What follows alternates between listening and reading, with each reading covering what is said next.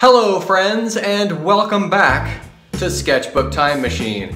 I'm Harper, and today we're going to be challenging our creative thinking and illustration skills because I've got 7 drawing prompts that are guaranteed to melt your mind, test your imagination, and quite possibly even break your brain.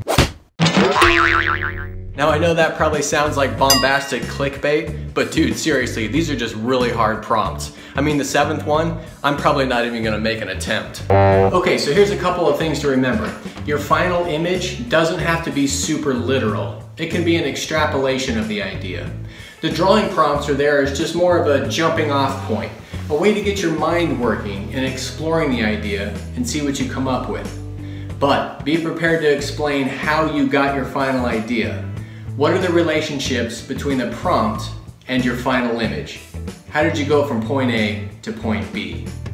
And if you are tough enough to make it through the first 3 drawing prompts with me, I've got 3 more at the end of the video that are even harder. Plus a super secret 7th drawing prompt that is so hard it will make most artists pee their pants and cry. Tell you what, we'll start with the easiest of the 3. The first drawing prompt is, the singularity is here.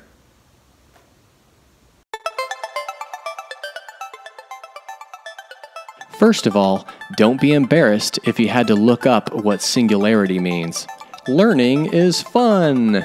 Spoilers, it's when people will be able to upload their brains to a cloud supercomputer and become immortal. Human and machine become one. Okay, when I'm creating a new illustration, the first thing I do is draw some crappy thumbnails to flesh out some ideas. This part is more of a thinking exercise than a drawing one. Imagine you're illustrating a short story or magazine article and the prompt is the title. What image would fit the title in a creative way and, of course, look super cool? So I started with a full mecha suit, sort of like in Iron Man. Then I moved on to a suspended body sleeper style, like in the sweet 1978 movie Coma, starring Genevieve Bujold and Michael Douglas. Hashtag strong female character. And finally, I settled on a close-up of a human face disintegrating as the entire contents of his brain and being was uploaded to the mother computer in the sky. So then you gotta ask yourself, what's the tone of the image? What's the look and feel? The imagery, the colors? What style would best suit the story? Cartoony or more realistic? Super slick Photoshop or scratchy charcoal on wood? Alrighty then, that's going to do it for the inks on this one. Finally, let's get it into the computer so we can do the colors. Alright, got it scanned into the computer. Just use the straight black and white, so we have pure black lines and nothing behind it. And then dropped in this gray so we can see what the hell we're doing. Now for this illustration, I wanted to have a late 70s, early 80s, sci-fi, over-the-top, super saturated, punch you in the face kind of color. So let's start with a background that does that. Boom, there it is. And then let's add in a little bit of yellow so we can catch some highlights coming from behind the guy. And then let's drop in a vignette so we can keep our attention focused on the main part of the illustration. And then why not drop in some splatter, because that's sort of reminiscent of space or energy transfer or a little bit of an explosion kind of a thing. This is the white hot core of this energy transfer to the mothership computer. And then let's boost that with a little exposure right in that area. And then let's start filling in some of the shapes. So we have the neck plug here. I'm sure that's doing something important. And the smaller neck plug right there. Now let's give this guy an eyeball and let's go ahead and skin him. He'll probably need that for a little bit longer, who knows. And let's get some hair, mouth, gums, teeth going, because why not? And all right, now next we have the helmet features. These are the helmet tubes on this side. A bunch more of the helmet stuff. We got some lights and we got some of these other units down here at the bottom. They've got lights. I mean, it's craziness. Okay, now we've got the wires going from the eyepiece to somewhere. I don't know. Very important, I'm sure. And then let's start filling in some of the eyepiece pieces. Eyepiece pieces. Okay. Here we go. Let's keep this going. And this is a highlight on the eyepiece. This is the terminator center of the eye. Ooh, ominous, dude. And then how about all these face tubes? We're going to have to do something about that. Let's fill those in. The second set of face tubes right there. Fantastic. And then we have the antenna all over the place. Just regular steel colored. Let's boost and glow some of those tips. Just because, you know, energy transfer or something. Put a little red on some of them. And then we're going to be good to go. Now let's move on to the infamous squares. Boom, there they are. And we've got a slight gradient happening, blue to green on these. But then I thought, well, that's a little too saturated, too dark. Let's lighten those up.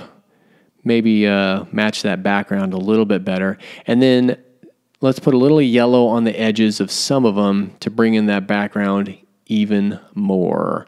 We've got an eye glow, a secondary eye glow. And then having all the ink black seemed a little bit too dark, so I switched it over to a really, really dark purple. It's very subtle. Here it goes. Ready? Blink, blink. One more time. Blink, blink. It's a super, super subtle change, but it'll look good in the overall picture in the end. Now let's start messing with some of the levels on this to get some separation between the planes here. So we've got this one. It's going to darken that up, bring that stuff to the foreground. And then we've got this one, which is working on the skin there. And we've got this brightness for the cheek, which will boost up even more in just a few minutes. And we have this level, which is really darkening down that skin just a little bit more. So now let's drop in some shadows because this stuff looks really flat right now. So we've got these ones and those ones and all kinds of shadows. We got these ones over here. We've got this big one on the neck plug and then shadows on the eyepiece right here. And we've got this heavy shadow on this piece, the big dark one on top, and then on the face tubes, the main face tubes. And a little bit darker here. We got some shadows on the helmet, sort of give that some shape and some volume. And this piece and this ear highlight didn't do much, but moving on. We have this shadow in the ear, and then the first skin shadow to really give us some definition here. Really say, oh, okay, that's definitely darker. We're helping it out, catching some volume off of that. We've got the secondary face tube shadows, the green ones right here, and rock and roll. And moving on, we also have the highlights for the cheek and arm and chest. So let's catch a little more light right there, start to boost it up even more. Now, as a cheat, as a tricky little Photoshop cheat, you can take a copy of your original line work and color it, and then lay it on the edge of the main line work. It looks like this. It's a subtle change. It's a shift that helps you catch some light right on the edge. Are you ready? Here it goes. Bing.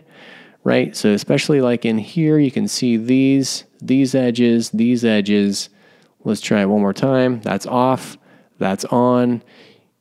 Right? You can really catch those edges. Gives you some more volume and some boost. Like I said, it's a cute little Photoshop trick. You know, guilty. Guilty as charged. I use everything I can. Okay, now if that wasn't busy enough and already looked like I'm trying to stuff 20 pounds of shit into a 5-pound bag, I added in some computery looking binary code lines. There's these ones, there's these ones, and there's one more set right in front. And yeah, that probably looks familiar since the movie came out, 100 years ago now. It just looks like you gave it the Matrix treatment. But, you know, what are you going to do?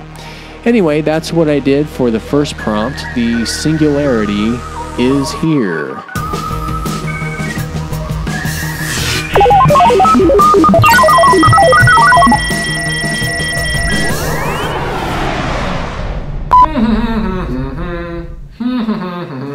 All right, that one wasn't really that hard. So let's take it up a couple of notches with this next one and make it even more difficult.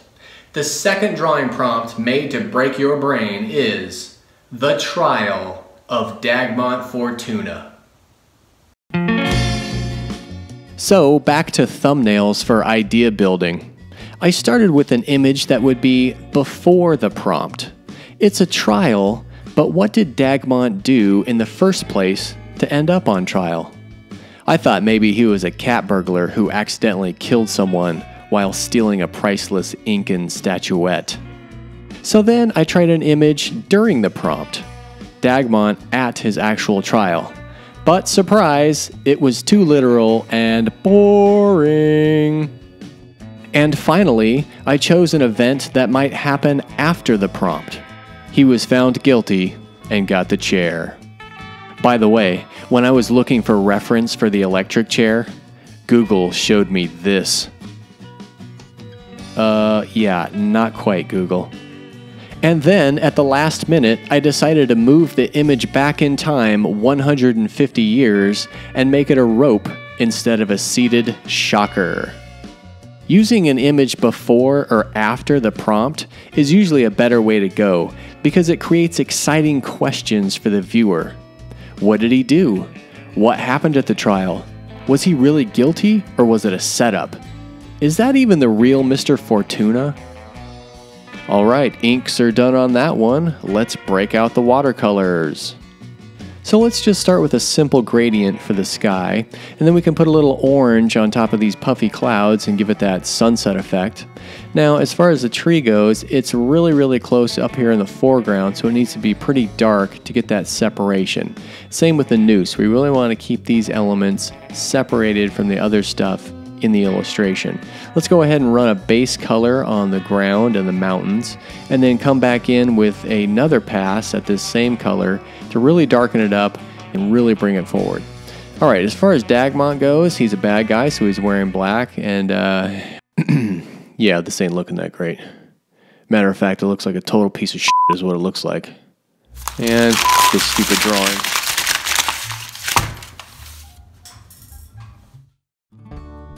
Well, what can I tell you? Sometimes you just gotta know when to call it and cut your losses. Just rip that band-aid off and move on. Hey, here's a pro tip.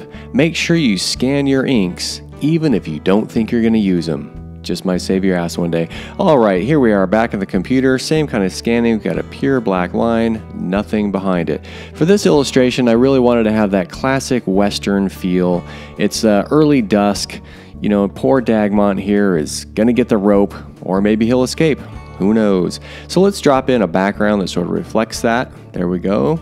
And then let's boost it a little bit with this orange right here, just a tiny bit.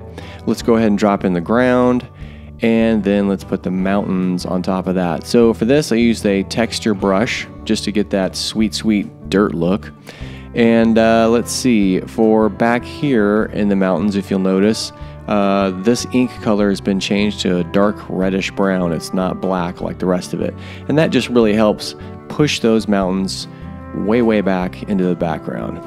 Alrighty then, let's move on. We've got some puffy clouds. Now in the original, they had lines around them, but that looked really heavy and clunky and not very cloud-like. So I took those off, just popped these in here. Let's give those a nice little orange tint as well. Keep that sunset feel going, and then just a simple shadow on top of that. All right, awesome. Next up, let's talk to Bob Ross and drop this tree in here. There we go. Let's change that color, more like that. And then since this guy is really close to the camera, way up in the foreground, we need like a nice heavy shadow on him to darken him up. Boom, there we go. Rock and roll. Okay, first up, let's talk about Dagmont himself, Mr. Bad Guy in this story. Let's lay in a flat and then go ahead and drop in all of his just local colors. And right now that looks pretty, it's very bright. It sort of clashes with what we've got going on in the environment here, but we'll change that in a little bit. Next up is the sheriff. Let's go ahead and drop in all of his stuff all the way up to there. And then let's go ahead and give him the star that really gives him his power. Not of Castle Grayskull, but, you know, of the law and all of that kind of stuff. All right, next up is this guy. Could be his deputy, could be just a helpful stranger. I mean, who knows? Let's go ahead and drop him in there. Boom. Okay, so again, this is pretty super saturated. So let's bring the saturation down on those guys. It's just very subtle, you know, but it'll help, in the end, it will help our overall look. Okay, so next up, we've got to have the noose right here. The noose is also way in the foreground, so it's going to need a heavier shadow to really bring it forward. Push those guys back just a little bit. And now let's go ahead and drop in some shadows so we can get sort of that feel of sunset is back here behind these guys. Keep that look and feel going. There's his shadow, there's the sheriff's shadow, and Dagmont's shadow. Now let's go ahead and brighten these guys up a little bit too, because they seem a little bit dark for the environment right now. So let's just boop right there, boom, just enough, sort of bring them more into the environment. And then let's see down here, let's go ahead and keep selling this whole shadow thing with some cast shadows. Boom, there we go, fantastic. And the last shadow, we should probably put in a little something in the mountains back here, sort of help sell that a little bit more. Boom, there it is, Purple Mountains Majesty right there. All right, that's about it for the second prompt, the Trial of Dagmont Fortuna. Okay, that one was pretty tough, I gotta admit. Now this next one is about the same in difficulty, but it's a little more vague. I think it's going to be open to a wider range of interpretation. So the third drawing prompt made to melt your mind is cheap shots and treachery. Working out the ideas for this one, I started with an 18th century pistol duel, and one of the guys is cheating. What a gentleman. Then I couldn't think of anything, so I drew a cheeseball cartoon. And finally, I settled on the idea of two guys playing chess, each with a pistol under the table. I figure they're both really good at the game, you know, where you have to be thinking 3 moves ahead. But they're also a couple of backstabbing scumbags who enjoy having the unfair advantage. Okay, that's going to do it for the inks on this one. Let's head over to Photoshop and lay in some color. Alright, so for this one I wanted to try a mid-century modern 50s, 60s illustration rendering style. Now whether I pulled it off or not, you be the judge. Okay, we've got the scan set up in here, and for this one we want to have a color scheme that's like a purple, green, and yellow. Pretty popular scheme of that era. So let's drop in some purple and then put some green on top of that. Again, using a simple texture brush with a mask just to open that green up and let some of the purple come through. I've got 2 shades of green here. This one's darker. You've got this light band coming across here to keep your attention focused right here on the important parts. Now these guys are going to need some sort of shadow to ground them. So there we go, because there's not a super heavy background on this. And then let's drop a levels on there, just sort of boost that up a little bit. And then next, let's do a misregistration with the actual ink lines. Boom, in pink. Looks kind of crazy right now, but we'll come back to that. Moving on to the table, we've got sort of the bottom, the middle, and then the top. Again, keeping it nice and light here, keeping your attention focused right there. Speaking of attention, let's move on to where the queen is taking the knight and drop in a nice grabber like that. Let's see, we've got the chessboard here, we've got the darker pieces and the lighter pieces for the chess game itself. All right, now let's drop in some flats on this front guy here. We'll just drop a base flat right there, and then let's go ahead and go a little bit lighter on top of that, and again with a mask, just letting that back color show through the front color. And let's do the same thing for this other dude over here. Boom, boom, there they go. Okay, now let's go ahead and add on just a super bright. So we got like sort of a dark, a mid, and let's go for a bright highlight on the inside like that, just to keep your attention coming in to this zone right here. This is what we really want to see. All right, cool, moving on. Now, right now, the guns don't really stick out that much, and they're pretty important for the illustration. I want you to be able to look at it and go, oh, yeah, that's what's happening, I get it. These guys are got some guns under the table. So there we go, let's color those down a little bit. And let's see, this black line on everything for the ink work here looks really, really heavy and doesn't really match like our overall look that we're doing. So again, let's change that to like a burnt red, something like in that zone. Okay, cool. Now let's add some levels to, again, sort of really hone in on this middle piece. Let's keep your attention in there. We're going to darken up everything around that and keep this super light. Now, also of the era of the time, they did a lot of stuff that was just sort of vignetted like this. There wasn't like a super heavy detailed background. There would just maybe just be sort of a design element or something like that. So let's drop in just the design elements. Let's repeat the chess feel. Why is this here? Cool. And that's gonna about do it, I think. That's about all we've got for the third prompt. Cheap shots and treachery. Okay, hold on a second. Is it just me, or does the bishop chess piece look like Bert from Sesame Street? No? Just me? I mean, the thing's got a head like Bert and a mouth like Beaker. Hey, that sounds like a rap song. And now for the 3 bonus expert level drawing prompts. If you thought those first 3 were hard, crank your anxiety up to 11 because these are even harder. All right, number 1, a car. Yeah, just draw a car. Most people can't. Number 2, a horse. Holy horseshit. Those are super hard to draw. And number 3, a baby. Yeah, babies are artists' kryptonite. I mean, I've seen some commissions of babies that were just like, dude, don't hang that anywhere near my baby. Poor kid'll have nightmares for years. Whoa, I just thought of a 7th drawing prompt. If you don't feel bad enough about your skills yet, try this one on. A baby riding a horse. Boom!